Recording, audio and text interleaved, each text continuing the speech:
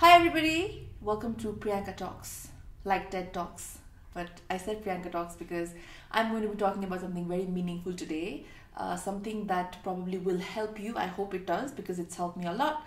So we're talking today about postpartum weight gain, weight loss, diet, what you should eat, what you shouldn't be eating, how you should diet if you actually go on a diet. If you're a breastfeeding mom just like me, what are the steps you should take? So basically everything that I've been doing right now. So I'm also almost 6 months postpartum now. I got a lot of questions. यहाँहरूलाई धेरै नै जान्ने रहर रहेछ यसको बारेमा र मैले पनि मेरो जर्नी यहाँहरूलाई शेयर गरिरहेको थिएँ इन्स्टाग्राम मार्फत. So that's how I guess we are connected today because I have a lot of questions and I can't wait to answer them.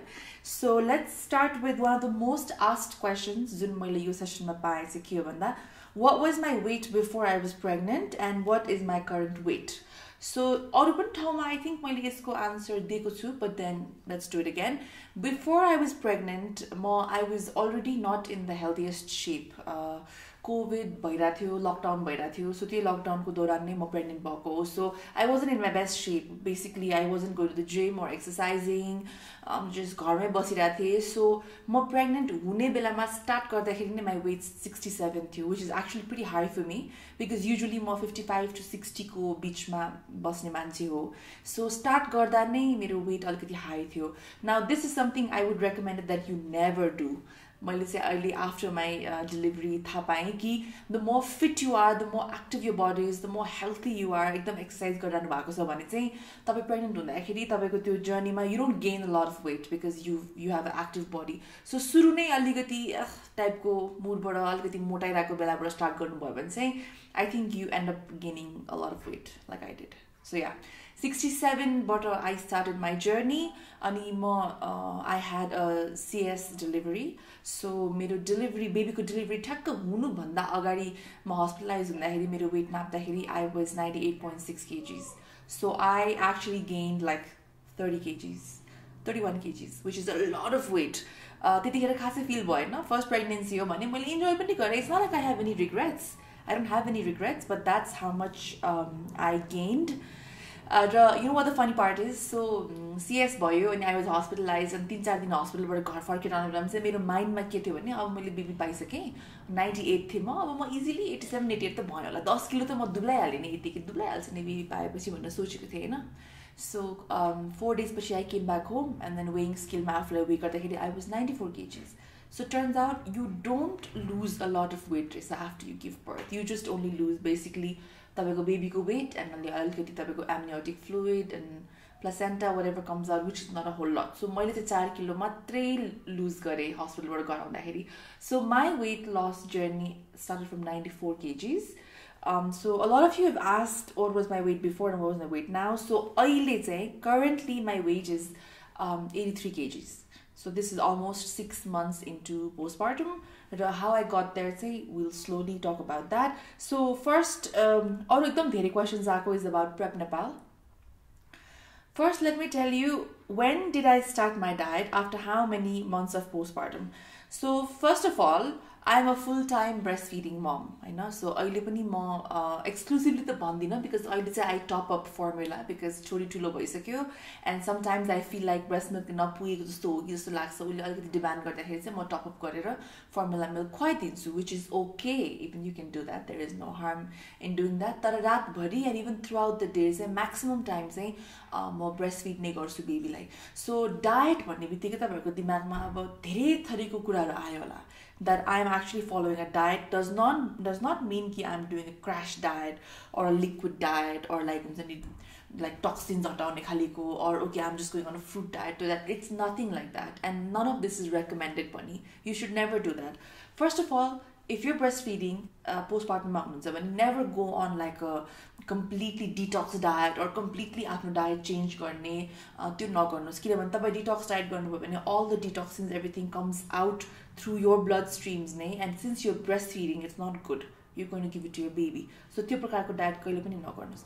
Secondly एकैचोटी भत्त भुत्त खाना साना छोड्दिने एकैचोटी भत्त डाइट सप्लाई कम गर्ने त्यो काम पनि नगर्नुस् because you're breastfeeding. So it's minimum requirement that तपाईं at least 1800 to 2000 calories तपाईले दिनमा खानै पर्छ because you're breastfeeding. You want to make sure that your baby gets enough amount of milk. Thirdly, तपाईं डायटमै जानुभयो 2000 क्यालोरिज नै दिनको खानुभयो भने पनि make sure it's like a perfect blend of everything. You need to have fats, proteins, carbs, sugar, सबै चिज केही पनि तपाईं आफ्नो डाइटबाट क्रस आउट नगर्नुहोस्. Because it's not just about the quantity but also the quality of your milk that you're feeding to your baby. So तपाईको सिस्टममा चाहिँ राम्रो proper healthy diet जानुपर्छ. So अहिले having said that, what am I eating then? म Prept नेपालबाट खाना खाइरहेको छु. First question, I'm sure a lot of you must be asking, how was I able to trust Prept Nepal? So Prept Nepal जसले own गर्नुहुन्छ नि, they're a husband and wife. र उहाँको वाइफ जो हुनुहुन्छ, सी इज अल्सो पोस्टपार्टममै हुनुहुन्छ, अहिले 6 मन्थ्सतिर नै हुनुहुन्छ उहाँ पनि, and C is also following this diet. So this is a couple that experimented first आफै माथि before they made the plans and then they distributed to all of us. So they properly no कि म breast feeding mother हो भनेर. So जुन मलाई खाना आउँछ, like I told you, it's a perfect blend of everything that I need to be eating. But त्योभन्दा पनि धेरैमा नपुग्या जस्तो भयो या झोल नपुगेको जस्तो भयो भने चाहिँ उहाँहरूले मलाई दिउँसो बेलुका तपाईँलाई भोक लागेको अनुसार, तपाईँको बडीले मागेको अनुसार मजाले दाल खानु, झोलहरू खानु. And if you feel sometimes like अलिकति मलाई भोक लागे जस्तो भयो, खाना नपुगे जस्तो भयो भने चाहिँ मलाई नट्सहरू, आल्मन्ड्सहरू, पिस्ताचियोजहरू पनि खानु भन्नुभएको छ. So every body is different. Okay, Prept Nepalको 3टा plan छ. They have lean, they have power and they have extreme. So lean is 1800 calories a day, which is what I am doing.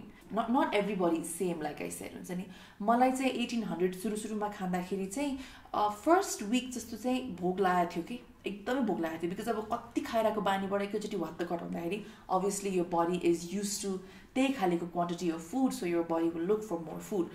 So त्यतिखेर चाहिँ मैले एकदमै धेरै दाल पेल्थेँ, दिउँसो पनि 1 कचौरा दाल खान्थेँ, बेलुका पनि दाल खान्थेँ. Then I use to have nuts, I use to have पिस्ताचियोज, हुन्छ नि, त्यसरी मैले ब्यालेन्स आउट गरिरहेको थिएँ. अनि त्यहाँबाट second विकबाट it got a little better, अनि थर्ड विकमा त झनै बेटर. अब अहिले त म 4th विकमा छु, सो मेरो एपेटाइट एकदमै नै कन्ट्रोल भइसक्यो.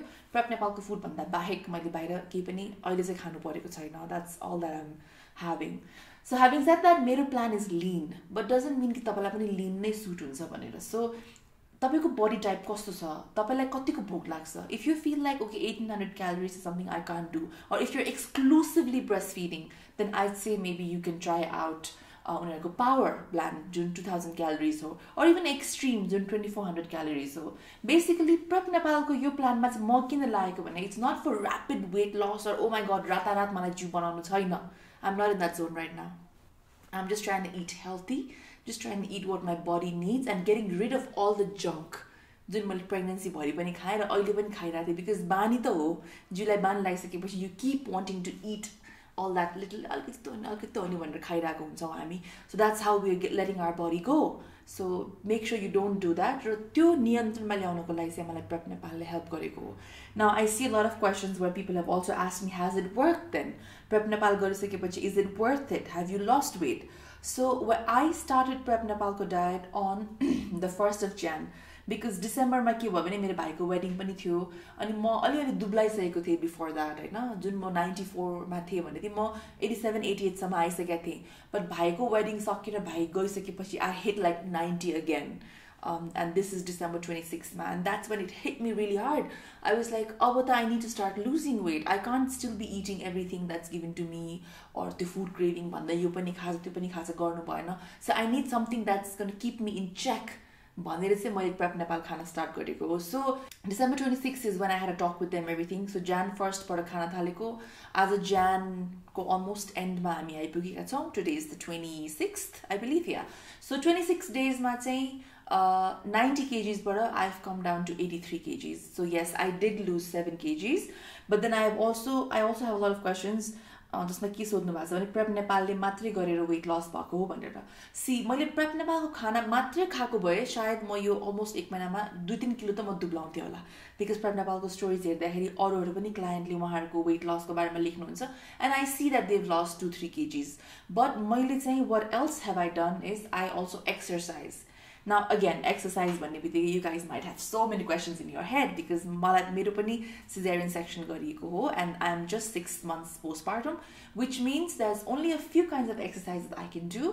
So मैले चाहिँ मेरो डक्टरसँग पनि consult गरेर what my doctor has said is abdomen area ma ekdamai pressure lagne, like let's say crunches haru bhayo ya ab jumping jacks haru ya running, kickboxing, any of these things you cannot do right now because your wound is still healing. But that doesn't mean you don't exercise at all. Bistari start गर्ने. So I started by walking. म चाहिँ treadmill मा नै incline गरेर walk गर्छु. अनि बिस्तारी with time I started increasing मेरो incline and increasing my speed. बिस्तारी आफूले सकेको सम्म मात्रै. Because तपाईं एकदम धेरै गर्नुभयो भने it's too much for your body to take. So go slowly according to your own pace. तपाईलाई कतिको स्पिडले कम्फर्टेबल फिल हुन्छ त्यसरी नै गर्नुस्. सो त्यसरी नै गर्दै आइरहेको छु म अहिले सम्ममा चाहिँ हैन.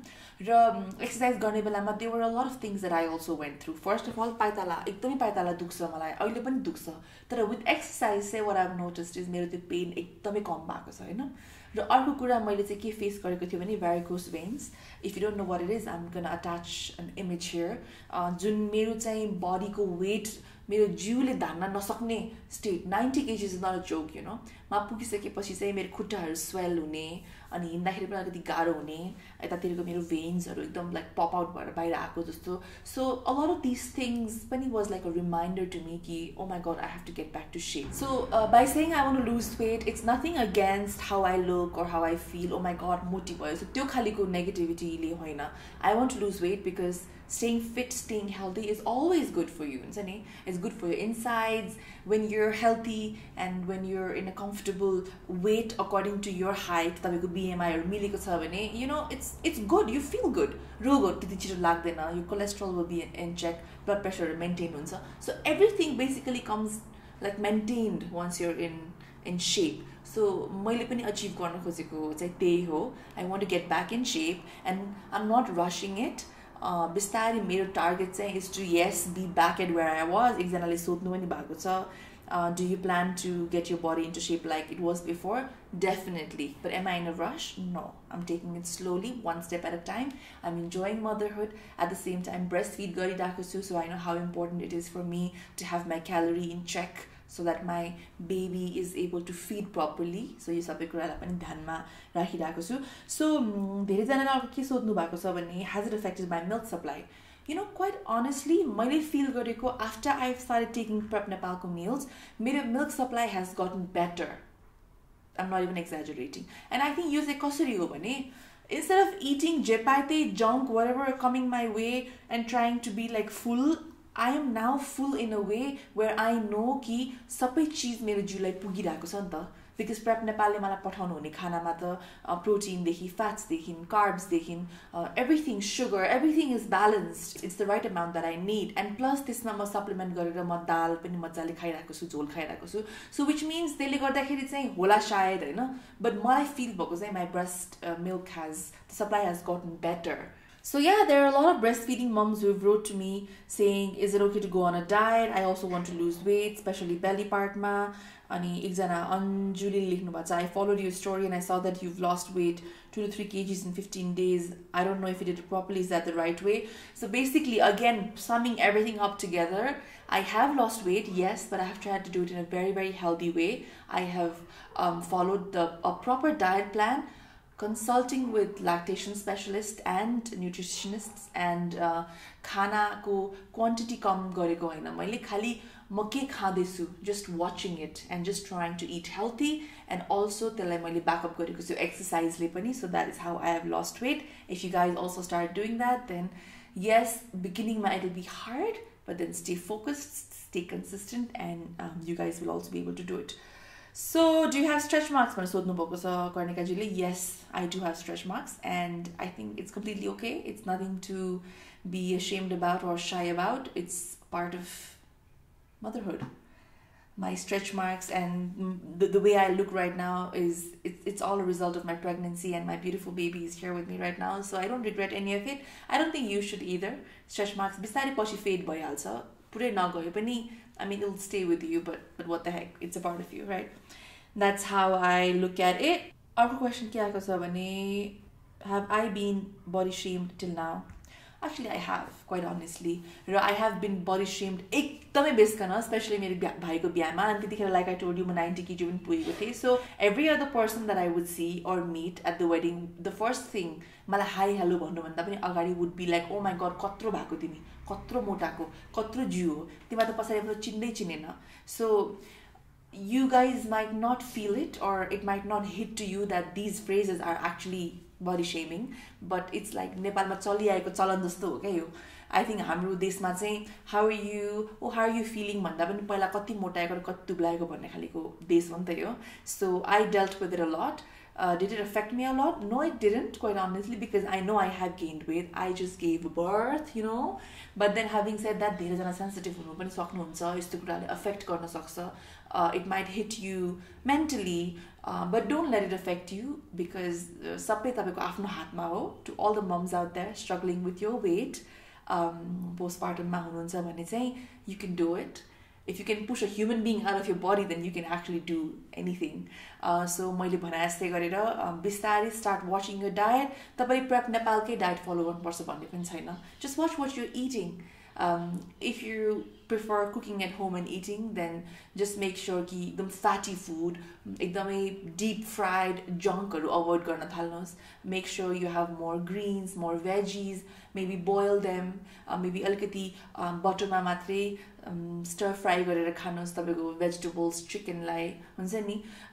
You can eat everything, just अलिकति quantity मात्रै याद गर्नुहोस्. And also, if you guys want to ask me if Prept Nepal was a good decision, then yes, for me it really was. It really worked for me. यहाँहरूले पनि try गर्न सक्नुहुन्छ. उहाँहरूको 3टा packages छ. Like I said, go ahead, write to them. I am attaching their Instagram ID right here. They reply to you very, very fast. So go ahead and give it a try if you want to. And if not, मलाई एकजनाले के पनि सोध्नु भएको छ भने घरैमा बसेर पनि कस्तो खालको डायट प्लान्सहरू फलो गर्न सकिन्छ. Help us beginners who cannot afford dietitians or who cannot afford to order food from anywhere else. यहाँहरूलाई चाहिँ म के भन्छु भने just watch what you're eating. Don't eat too much oily, too much fried junk.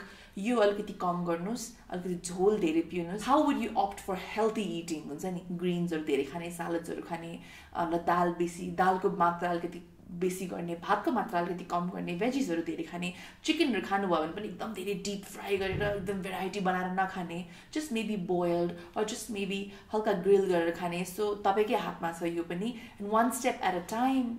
You will not achieve results overnight. So take it slow.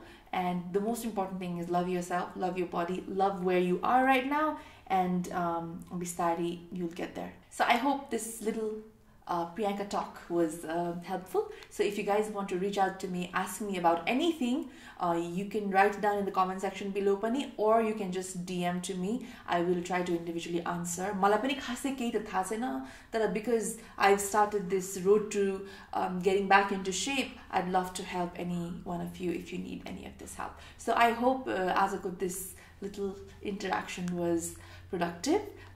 Thank you very much. Keep watching. Love you.